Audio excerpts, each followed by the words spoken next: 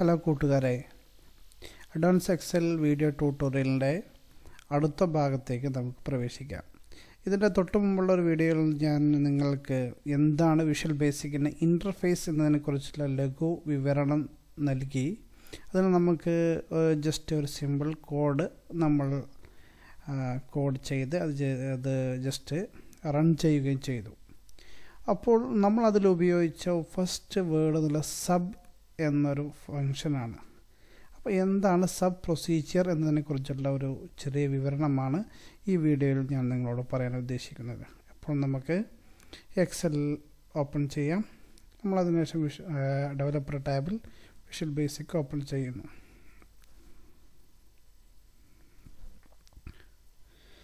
അപ്പോൾ നമുക്ക് ഇതിൽ VBA സ്റ്റാർട്ട് ചെയ്യണമെങ്കിൽ നമ്മൾ അസൈൻ ചെയ്യുന്ന ഒരു കോഡിൻ്റെ ഒരു സബ് പ്രൊസീജിയർ ആദ്യം ആഡ് ചെയ്യേണ്ടതുണ്ട്. അപ്പോൾ നമുക്ക് എന്ത് വേണമെങ്കിലും നമുക്ക് ഏത് നെയിം വേണമെങ്കിലും നമുക്ക് ആഡ് ചെയ്യാം. ജസ്റ്റ് സബ് ടെസ്റ്റ് 1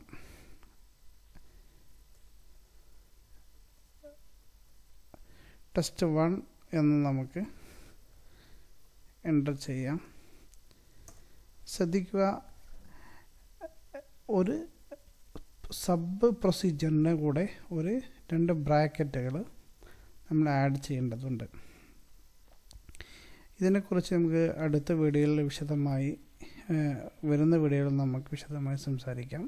അപ്പോൾ ഇവിടെ ടെസ്റ്റ് 1 എന്നുള്ളത് നിങ്ങൾക്ക് ഇഷ്ടമുള്ള ഏത് പേര് വേണമെങ്കിലും നിങ്ങൾക്ക് അസൈൻ ചെയ്യാം. കാരണം ഇപ്പോൾ നിങ്ങൾ ഇവിടെ ജസ്റ്റ് ഒരു ഇൻവോയ്സ് ആണ് നിങ്ങൾ ഉദ്ദേശിക്കുന്നതെങ്കിൽ നിങ്ങൾക്ക് ഇൻവോയ്സ് എന്ന് സെറ്റ് ചെയ്യാം. അതുപോലെ നിങ്ങൾക്ക് ഇഷ്ടമുള്ള നെയിമിംഗ് ചെയ്യാം. ഇത് നിങ്ങൾക്ക് ക്യാരക്ടർ ഒന്നും ഇതിൽ ആഡ് ചെയ്യാതിരിക്കുകയായിരിക്കും നല്ലത്. ചിലപ്പോൾ സബ് പ്രൊസീജിയറിൽ അത് വർക്കാവുകയില്ല.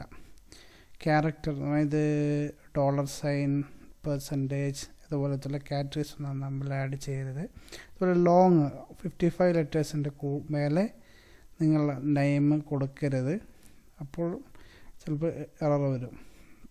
അപ്പോൾ ശ്രദ്ധിക്കുക, നമ്മൾ സബ് ടെസ്റ്റ് 1 എന്നടിച്ച് എൻ്റർ ചെയ്തപ്പോൾ VBA ഓട്ടോമാറ്റിക്കായിട്ട് എൻഡ് സബ് എന്ന് ജനറേറ്റ് ചെയ്ത് അതിൽ ഡിസ്പ്ലേ ചെയ്തു. അതായത് ഒരു സബ്ജക്റ്റ് ഓപ്പൺ ചെയ്താൽ അത് എൻഡ് സബ് എന്നുള്ളത് നിർബന്ധമായും വന്നിരിക്കണം. ഇതിൻ്റെ ഇടയിലുള്ള കോഡാണ് ഒരു കോഡ് ജനറേറ്റ് ചെയ്യുന്നത്. അപ്പോൾ നമ്മൾ സബ് സ്റ്റാർട്ട് ചെയ്യുമ്പോൾ അതിൻ്റെ എൻഡ് സബ് എന്തായാലും വരും. അപ്പോൾ നമുക്ക് ജസ്റ്റ് ഒരു സിമ്പിൾ കോഡ് ഇതിൽ നമുക്ക് ആഡ് ചെയ്യാം.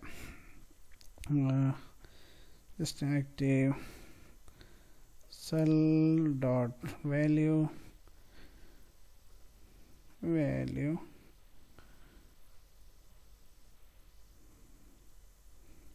is equal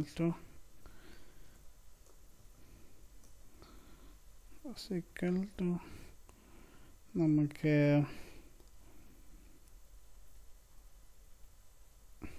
Malayalam tutorial. ഇപ്പോൾ ശ്രദ്ധിക്കുക, നമ്മൾ ഇവിടെ എക്സലിൽ A3 എന്നൊരു സെല്ല് സെലക്ട് ചെയ്യാം. അപ്പോൾ നമ്മൾ എന്താണ് ഇപ്പോൾ കോഡ് അസൈൻ ചെയ്തിരിക്കുന്നത്? Active cell. അപ്പോൾ ശ്രദ്ധിക്കുക, ഈ എക്സൽ VBAയിൽ ഉപയോഗിക്കുന്നത് സിമ്പിൾ കോഡാണ്.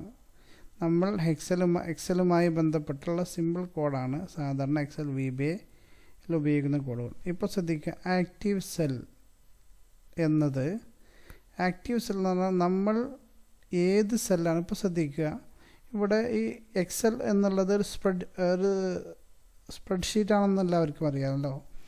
അപ്പോൾ അത് ഒരുപാട് സെല്ലുകളുള്ള ഒരു ഷീറ്റാണ് എക്സൽ എന്നുള്ളത്.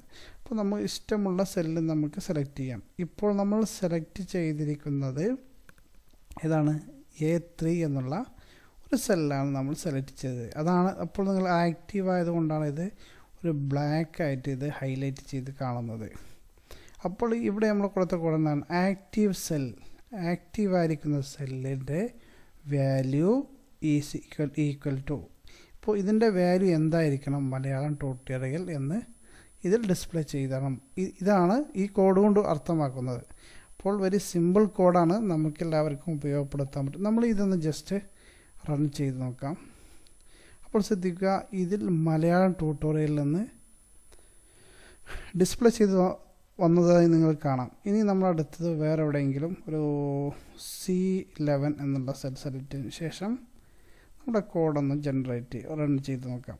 അപ്പോൾ എവിടെ സെലക്ട് ചെയ്താലും, സെല്ല് സെലക്ട് ചെയ്ത് ആ കോഡ് റൺ ചെയ്താലും നമുക്ക് എന്താവും, അതിൽ ടെസ്റ്റ് ചെയ്ത വാല്യൂ ഡിസ്പ്ലേ ചെയ്യും. അപ്പോൾ നിങ്ങൾക്ക് മനസ്സിലാവാലോ എത്രമാത്രം ഉപയോഗമാണ് ഈ റിപ്പീറ്റേറ്റീവ് ആക്ടിവിറ്റികൾ ഈ കോഡിംഗ് കൊണ്ട് നമുക്ക് ഉപയോഗപ്പെടുത്താം എന്നുള്ളതിൻ്റെ ചെറിയൊരു സിമ്പിളായൊരു എക്സാമ്പിളാണ് ഞാൻ നിങ്ങൾക്ക് പറഞ്ഞു തന്നത്. അപ്പോൾ നമ്മൾ ഇത് സിസ്റ്റമാറ്റിക്കായിട്ട് പ്ലാൻ ചെയ്ത് നമ്മൾ ഇത് കോഡിങ് ചെയ്യുകയാണെങ്കിൽ നമുക്ക് പ്രൊഫഷണൽ സോഫ്റ്റ്വെയർ പോലെ നമുക്ക് എക്സലിനെ ഡിസൈൻ ചെയ്ത് എടുക്കാൻ കഴിയും.